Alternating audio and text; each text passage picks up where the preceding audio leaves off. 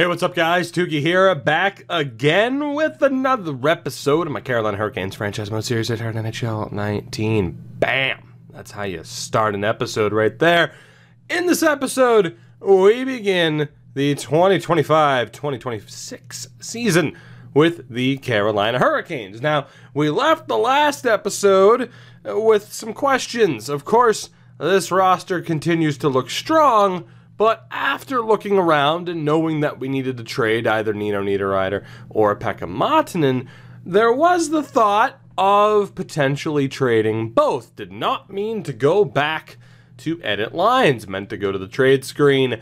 There were two trades that made sense, given Nino Niederreiter's no-trade clause. Either a deal to the St. Louis Blues involving primarily Pekka Martinen, who of course is just a penalty machine and has to go, but primarily Pekka Martinen for prospects, or we look to deal both Martinen and Nino Niederreiter to the LA Kings for former first-round pick 5th overall Esa Alto.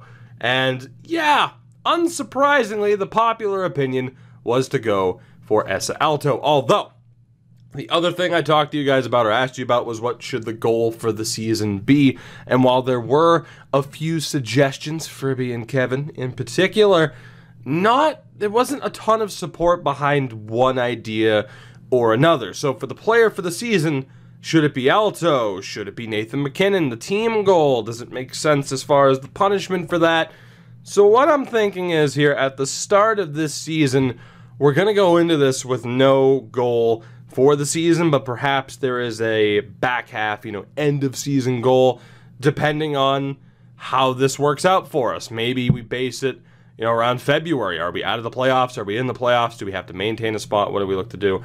But right now, I'm not sure. I don't want to sit here and be like, oh, it's going to be Alto, it's going to be MacKinnon, it's going to be this. It's not supposed to be up to me, is the point. So for now, we're going to hold off because, I guess technically, if I wanted to, I could have the two-player goals, one for Alto, one for MacKinnon, and the special teams one, which I don't necessarily disagree that out of those three challenges that they're, bad ones. I don't know what to do. It's like, do I do all three? Do I pick? I don't know. So because I don't know, I'm going to hold off, and we're not going to have a season-long challenge, but perhaps, again, there is a midway point challenge. That said, Esa Alto is going to be a Carolina Hurricane. That deal is going to happen. You beautiful people had spoken. And again, I like Pekka Martinen, but, his ceiling is there as a decent third liner. It's just the penalty minutes are absolutely killing us, and it just can't happen. Again, the discipline's up there for him, so it's frustrating that that's the case, but it is what it is.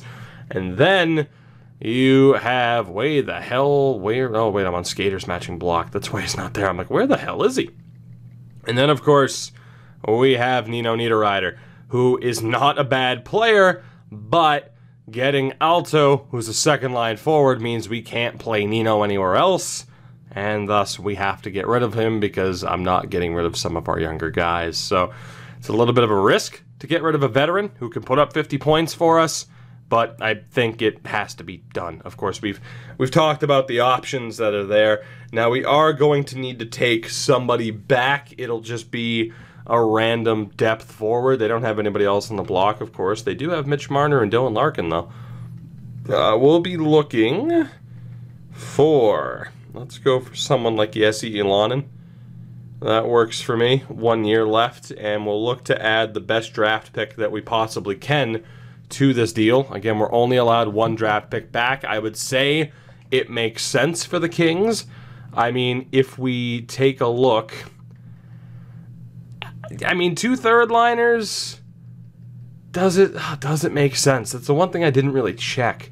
But let's see, that's the, it's top line. So it certainly helps them solidify their top six.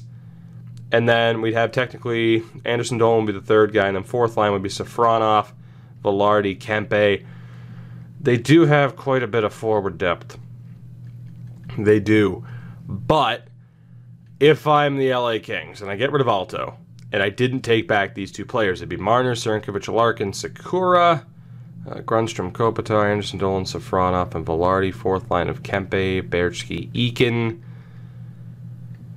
You know, I'd probably be okay with this. I mean, Velarde's on an expiring deal. They got a lot of players on expiring deals, including a veteran in Kopitar. I think I can justify that. I think ideally that deal wouldn't go down. And if we look at the St. Louis Blues deal, I mean, again, as far as whether or not we could really justify forwards there, it's the same situation. So I don't think it's a situation where we are happening to like overload the Kings. It makes sense. It is, it's going to give them an opportunity. As we'll we'll go for Shafagulin instead. It gives them some options that are locked down. They're not, I mean, they're on cheap contracts as well. You know, again, Kopitar is probably going to retire soon. I think I could justify that deal. And again, Martinen and Niederreiter I'd certainly rather have over some of the guys that they have. So we will take that. And whether or not we can get a first-round pick along with it, I highly doubt it. But we'll see if that goes through. And it did not, because I'm sure Aalto's value is much, much higher. I wouldn't be surprised if we have to give up more. I genuinely wouldn't. You overvalue what? Yeah. So I mean, again, he's gonna have a lot of value. I'm not surprised we're gonna have to give up a little bit more. And of course, this could just come down to the fact that we don't have him scouted in full. If this continues to be an issue, then I mean, I'll have to ponder turning off whatever just to make sure this can go through. Your offer meets our block, but the scouts says, okay. Tell you what. We're going to turn off Fog of War for the moment because I'm tired of those BS responses that you always get. We're going to get that deal done, and then we're going to turn it right back on. So, yeah, because I'm just not going to deal with these responses of like, oh, well, go scout. No, I don't have time to scout. By the time I try to scout, they'll magically change their mind or someone else will get them. So, no, I'm not going to do that. I'm going to cheese it because, I mean, really, it's not even really robbing the system, if you think about it. It's just trying to, holy shit. So, this is gonna be expensive. This is gonna be expensive. As, by the way, people are pointing out, Nielsen did indeed make it out of camp. But again, Niederreiter. Oh, God. And did I complete... Ooh, we weren't that close, were we? But see, I would have had no idea. So that kind of had to be done. So let's go ahead and add, screw it, veteran Michael Grabner. Are we even going to be able to make up the value here? Jesus. I don't know if we are. You know, for the hell of it, because I know people are going to be interested. Goaltending-wise, this is what we have right now. Sevret's a 57. Meekanoff at a 74. McPherson. So, just in case you were wondering what we're dealing with here, at least now you kind of know that setup, even though Fog of War's on, Gilbert, Cons. I'll just quickly scroll through and you can look at your own risk in terms of that defense. And, of course, the forwards that we have as well, which, of course, we'd figure out how good they were going to be or are fairly quickly. So, yeah. I don't even know if we're going to be able to pull off this trade now that I look at it. That is fucking expensive. In terms of who we have to offer, if we were to offer anybody else. Now, I'm not saying I'm going to use the franchise goalie, but I could. I'm not going to abuse his value. However, if I can get a fair deal going, then I will use his value to put it over the edge. Let's just say that. Like, if I offer Niederreiter, Montinen in the first and that doesn't go through, I'll use his value to help it go through, for sure. The issue is, in terms of any defenseman, the only guy I'd like to give up here is Gilbert. I really don't want to give up Vahalati because he's looking pretty good and will probably be NHL ready next year. You could make the argument for Gilbert, though, who should probably make the NHL eventually. I don't really want to give him up, though. And then forward-wise, I mean, I'm certainly not giving up DuPont. I'm not giving up anybody there. Smith, no. Bradley, no. We're going to let them tear apart the league. I don't want to give up Pedersen. I don't want to give up Ray. Hillen could be used. Denny Pepe could be used. Or T-Ball, who we just drafted. So, let's give up T-Ball. So we'll give you 2 guys who are ready now and a good prospect. What's the response? Still no. If I add a draft pick, what are we dealing with? Say it's a second. What are we dealing with? Just low. Okay, I'll tell you what. So again, you get 2 forward prospects for 1. You get a good prospect back in the deal. I'm tempted to give up a first-round pick. I think a second and a third would do it. But I think if we use T-Ball rather than a first, that's fair. But I guess the justification would be they'd probably want a first-round pick in a deal like this. Because Alto's a superstar. So I'll give up that first-round pick. So we're giving up Niederreiter. Oh, God, that's a lot, though. However, what are the odds that we're likely to get a top 5 pick? It's also a top 5 pick on the outs that they want to trade. And he's only an 81. Which is concerning. And we weren't supposed to know that, but we do. So I'm not giving up that first. You're getting 2 roster players and a prospect for someone. Even then, I feel like that would be too much on our part. 2 roster players. I mean, this is the equivalent almost of trading for Puljujarvi. 2 roster players and a prospect is arguable. 2 roster players and a second and a third. That's arguable. I don't even think we have to give up T-Ball here. I don't. So if you're trading with the Edmonton Oilers, you're giving up, say, Nino Niederreiter. I'm going to still do this trade even though I know Alto's only an 81, okay? I'm still going to do it. Now that I'm not going to back out now that I know how good he is. That'd be bullshit on my part. So I'm giving up a 40 to 50 point guy, a 30 point guy, a 30 to 40 point guy who has a penalty minute issue. I'm giving up 70 points worth of offense here for someone who might end up being better. I'm not also going to give up a prospect. I'll give up a second, and then I'll use that goaltender that I talked about to push that deal through. I'll do that, because again, Savret's not going to develop. So I'll do that. I think that's fair. You take on Nino Niederreiter, you also take on Martinen, it's a lot of term, you get a second round pick back, and then we use the goal. I think that's fair. Niederreiter, Martinen, a second for essentially a Puljujarvi. He's even finish, it's perfect. I think that's fair. So we're going to do that. I'm going to use Savret to help that deal go through because he's never going to develop. And we will take that deal from the Los Angeles Kings. I do get in a little bit of trouble for dealing Savret, but so be it. It shouldn't come back to haunt us. So that deal is done. We are going to immediately go and turn Fog of War back on. Again, once I saw that Alto wasn't as good as we were hoping, here's the thing though, that's got to be morale. It has to be morale. There's no way someone's listed as a second line forward at an 81 overall. There's no way. So that's absolutely down to morale. So I'm not worried about that at all. I'm not scared off by that. So I think we're good. I think we're good overall. Let's get this roster set. Let's get the sim going. That was a little bit more complicated than I expected it to be. But the job is done. So, goaltending again is Knight and Binnington.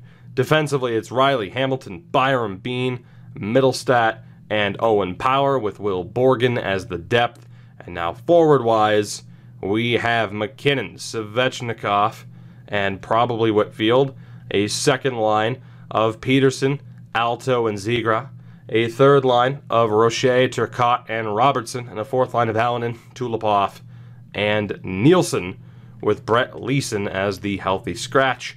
Michael Grabner will be down in the minors. I am digging this team. Feeling pretty damn good about it, I have to admit. I am going to have to change around position and player types really quickly, just to make sure, of course, that the best lines are good to go. Like, I got to make sure that Zegras is the center, because he's going to be. So I'll be back in one moment, and this season will get underway, finally. All right, we are good to go. This team is set, and we do have a couple of changes to talk about. The most notable, we're going to be running Whitfield at center over Nathan McKinnon. He actually has better face-off, so a slight change there on the top line. Second line, again, as we pointed out, Zegras, Peterson, and Alto. Really digging that third line. And the fourth line's pretty interesting as well, especially with Steven Nielsen making that squad. Again, the defense, we'll see as far as how that top four works out, but Bowen Byram will start on that top pairing with Morgan Rielly. It's another season for Spencer Knight to prove himself. We'll leave it at that. Down in the AHL as well, again, we have so many forwards where I'm really intrigued to see what they can do. We'll be switching players out if need be, based off of, discovering what their full potentials are and everything like that. I do want to take a look, because I haven't looked in a little bit, actually. Svechnikov, McKinnon, and Morgan Rielly is currently our captain. I don't know if he should be. I don't know if we should have a captain. Should we? Out of all the options, Svechnikov, McKinnon, Dougie. Svechnikov and Dougie have been on this team since day one. I think I'll leave it, but let me know what you think. Obviously just a minor thing, but hey, if we ever win the cup, who would you like to see raise it first, basically? Let's get this season underway, damn it. It's taken a while, but I'm excited to see what happens this year, and again, just how good are we? Where are we going to be in terms of the playoff structure once we get closer to the deadline, and how will that all sort itself out? Please don't tell me I forgot to set up scouting. Oh, God, Jesus in heaven, no, I'll be right back again. Alright, for the love of God, the scouting setup, I always forget to do that. The season is underway. It's a minor injury for Bowen Byram. And we win 7-1 over Washington. If that's not a good way to start a season, then damn it, what is? Despite the injury to Bowen Byram. But that's okay, because Will Borgen, hey, you almost made it, buddy. You almost made it. Congratulations. As we move on, we lose 3-1 to Colorado. Nice little, way to not get the expectations up too high. The unfortunate thing is, now a lot of times, you will know if you're a regular viewer of the series, and hey, or of this channel in general, and I'd like to think you are, if you're sticking with me on this series up to this point. Xavier Bernard. That's not gonna happen. I'd like to think you're well aware that I typically try to find something to rant and or ramble about around this time of the sim, because I genuinely believe that EA back in Vancouver or /Burnaby can hear me, and the second I mention that, oh, we're doing well, we instantly start losing, or Bowen Byram gets hurt again. No. Oh, we're going to run with whoever the hell's replacing him on the top line. Will Borgen, top pairing defenseman, because why not? But, see, case in point, we lost to Anaheim. And St. Louis, see? They're listening to me. I told you. I'm not crazy. Oh, my God. Nielsen just fractured his ankle, too. Well, Brett Leeson, congratulations. You're our fourth-line center now. Hooray. Kind of. A big chance for Brett Leeson. Unfortunate for Nielsen to get hurt in his rookie year, as we have to deal with player morale. I like to rant and ramble, but I don't have anything to rant and ramble about. Now, all of a sudden, all the injuries. All of them. Bowen, how are you? You're not even... It doesn't paint a pretty picture. Don't you have a concussion? Of course it doesn't look pretty to you. Your freaking brain's scrambled. Just go sit down. The numbers are black and white, just like your vision, because you got hit in the goddamn head. I know you have it in you, buddy. I have confidence in you. He isn't inspired. Bowen, I know you're the right person for this team. I don't believe you. And he just storms out of the room. Like, who would react to that? You go to your coach saying, Coach, man, I don't know, man. I know I'm struggling right now. And I'm like, hey, it's okay. I believe you. And you walk out of the room pissed off at me? How does that make any sense? Let's sim through November, though, shall we? 7-4-1, which isn't great, but it could be worse. And, given the injury history that we've already seen, God, just don't. We'll go best lines for Charlotte. That's okay. We'll continue to sort it out as we, I'm sure we're going to have to continue editing, and Drager's back, which is fine. Of course, I want to know how good some of these guys are, but we'll let that sort itself out, because the second I start editing that AHL lineup, someone will get injured, so we'll just keep going best lines. But obviously, towards the back half of the season, as Brett Leeson was roughed up, but he's good to go, towards the back half of the season in the AHL, I want to make sure our top prospects are in the lineup and getting the playing time that they deserve. 13, 4, and 1, and Quentin Cons is back to 100%. For the Checkers, Bowen Byram is back to 100% for your Hurricanes. And to confirm, Alto's an 86, 19 points in 19 games. Hessa Alto. Good stuff. Will Borgen wasn't terrible. Let's be honest, we were playing him out of his depth at that point. But wasn't terrible. I'll take it. Byram's actually doing okay next to Morgan Riley. Of course, we're looking for a big season from Morgan Riley. I'm not going to look at any numbers yet. We'll wait. Let's say we wait until the end of the month. We're less than 2 weeks away from that anyway. And we'll double check back at that point. As the Checkers do have a losing record. I was wanting to pay attention to that. Oh, boy. Jamie Whitfield with a fractured collarbone. He's going to be out for about a month. That's a rough injury. Let's take a look. How is Whitfield, especially with Nielsen already hurt, that's a rough injury. Whitfield wasn't exactly killing it thus far. 14 points in 22 games. We do have the option to move him down to the second line. Maybe that is the case once he's back. We have him set up as a sniper, even though he's better as a playmaker, because typically he scores close to as many goals, but maybe, and even then, 5 goals, 9 assists, but maybe we switch him back. I don't know, I'm starting to be a little bit worried about Whitfield. And then Nielsen, for the record, I mean, only 1 point and a -2, but we are going to have to call up somebody else, someone who can preferably play center and is not at risk of being sent down. I don't want to call up any of the, Jesus Christ, how are they listed as depth forwards? I mean, the acquisition of Gaspard Gugnon is looking pretty damn good, even though he's not killing it at the NHL level. Just in general, wow, outside of DuPont, they're kind of struggling a little bit. Who do I want to kill? Who do I want to kill? I don't want to kill anybody. I want to kill Killinen. I want to kill Killinen. You know, we're going to have... No, let's go with Luke Henman. There we go. Luke Henman's perfect. Because I don't even think he's playing. He's been a loyal servant down in Charlotte this entire time. He's the perfect guy to call up right now. So we'll go best lines. Dylan Peterson moves up. Turcotte moves up. Leeson moves up. And Henman is going to be the fourth line centre. So Theo goes over here. Bam and bam. That is the team right now moving forward. Defensively, of course, Riley's going to be on the top pairing. We'll roll with that. That is perfect. And indeed, Hedman was not playing down in Charlotte, so it's perfect.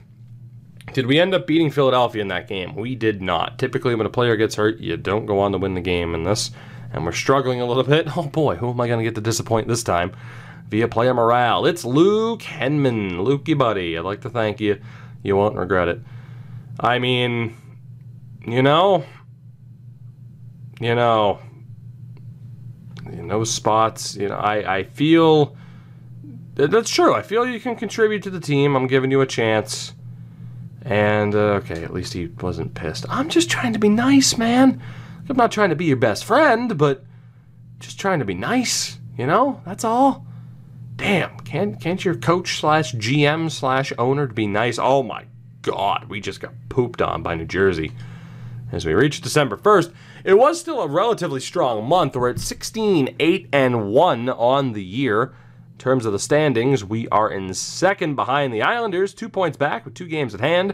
Dylan Peterson leading this team with 28 points in 25 games. And you know what? Let's actually go take a look, because due to the injuries, I don't think we're going to change too many things. But looking at this team first, ooh, Nathan MacKinnon, man, you're not up there. Peterson, 28 points in 25 games. Zegras, 26 points in 25 games. And Alto, 21 points in 25 games. Our second line is leading the team. MacKinnon, 20 points on the year. Svechnikov, 19. And again, Whitfield with just 14. The top line's up, or the second line's outperforming the top line, which is shocking. The third line of Rocher, Turcotte, and Robertson, all there. It's okay. It's not great. And then the fourth line, Leeson's done very well since he's gotten the chance to play. Allenen's been all right. Tulipov, and Nielsen wasn't exactly doing all that well. Henman has struggled thus far. I don't even know if he's that good of a center, but I wanted to call him up. Defensively, I mean, Hamilton's there, but Morgan Riley is just not putting up the points that he should be, and it's incredibly frustrating. Incredibly frustrating. Nor is Jake Bean.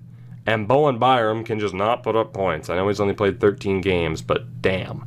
Goaltending-wise, though, that is the reason why we are currently on pace to be the top team in this division. It's because Spencer Knight's turned the corner, and Jordan Binnington has turned the corner. Unfortunately, that corner led directly to a cliff because he has been brutal. But we'll see. Interesting developments so far this season in terms of injuries and what we've seen with players underperforming. Let's be honest. I wouldn't say anyone's overperforming. Players are certainly underperforming. And then, of course, Spencer Knight actually playing like you would hope that Spencer Knight is, which is great. And I'm very no. And if there's one thing that can derail this season, it is our top two centers going down to injury. Dylan Peterson's going to be out until February.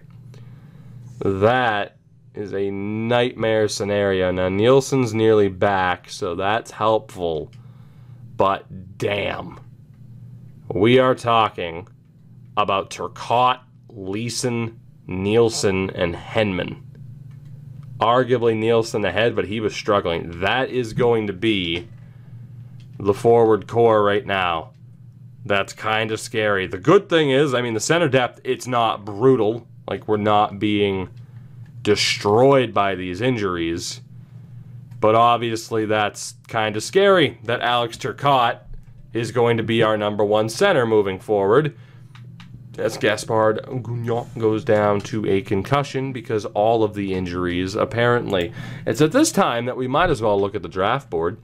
No franchise player this year, but good old Dalton Creamer and Stutzel. Rainier Stutzel. Gotta love the Stutzels. And Buffet. Would you like a parfait? A buffet. Okay, we're good. Yeah, good old Manderville. Good old Justice Manderville. That's a great name. That is a great name.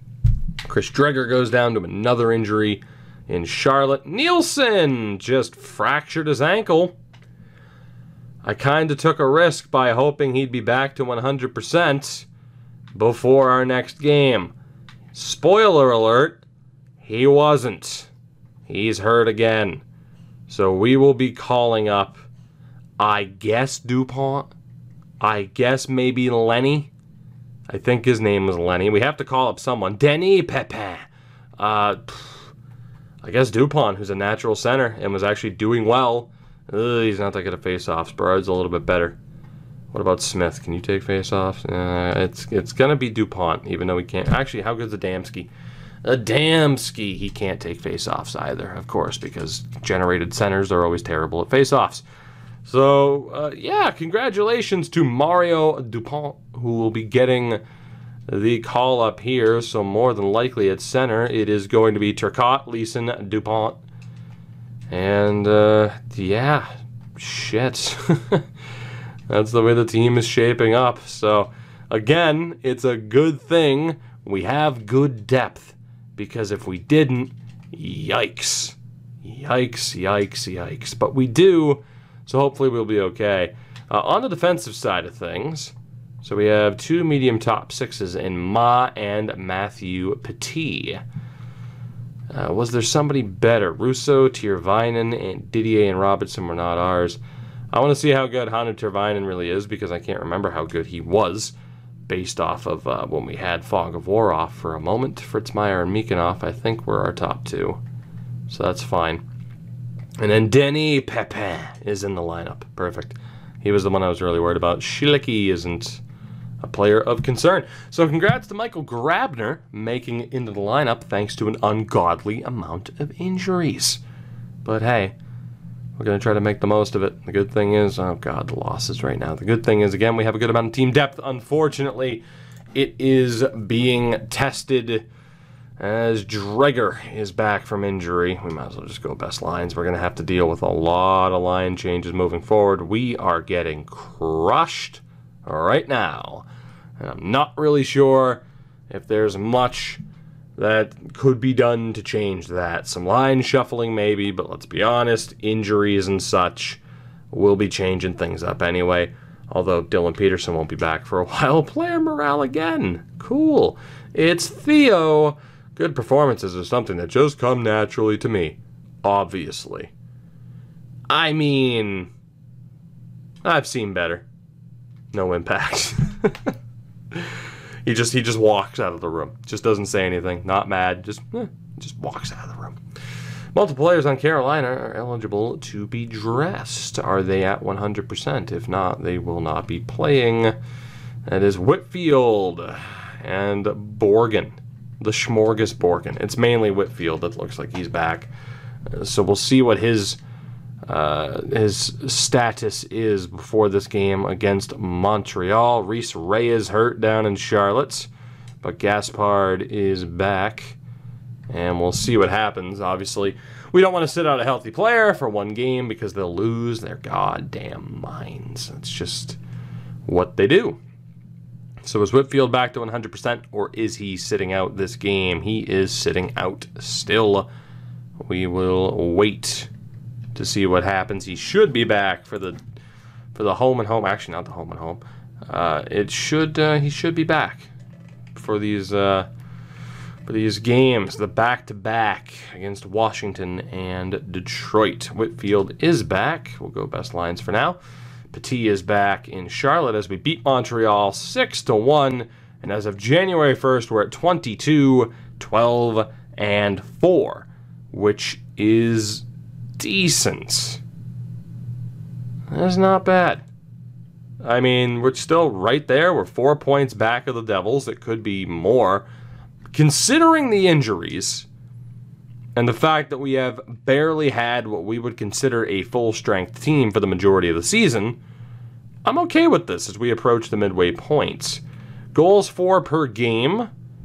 We aren't up there in terms of offense. We're mid-table, which is fine. We might be closer to the top. Goals against. We have the best defense and goaltending in the league, which is shocking. And in terms of goals for, it was at a 3-2-1, which is a little bit closer to the bottom. Our power play percentage is not up there, nor is it down there. So, I mean, that's okay. Yeah, mid-table at 24.2%, so could be better, but that's all right given the injuries. And our penalty kill is also not up there, but also not abysmal. So we're an average team. And the fact that we're an average team, despite a ton of injuries, I'll take it. Genuinely, I'll take it. In terms of the forward core, Zigra is the leading scorer right now. Alto and Peterson up there. Again, that was the second line that started the season. You have Svechnikov and McKinnon. Oh, God. The second we handed Nathan McKinnon money, man, it just kind of went downhill for us. Robertson, Theo, and Turcotte, of course, the normal third line, all on pace to at least hit 30 points, but it's slightly disappointing given that they've had some decent time, especially Turcotte, on higher lines. Whitfield had 14 points in 22 games. Leeson has 13 points in 29 games, which is great. Allen with 9 points, so slightly under pace. Tulipov only 5 points, which is really bad. Dupont has 5 points in 10 games, which is great. Nielsen, 2 points in 10 games. Henman, 1 point in 16 games for Luke Henman. Yikes.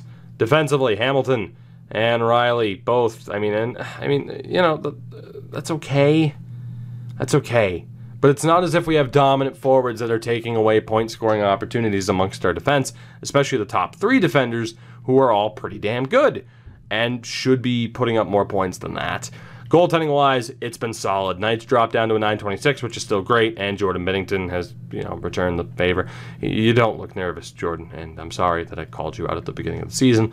How dare I? We'll take a look around the league to see how these guys compare. Jesus. Oh, Jack Hughes. Just created players are just broken.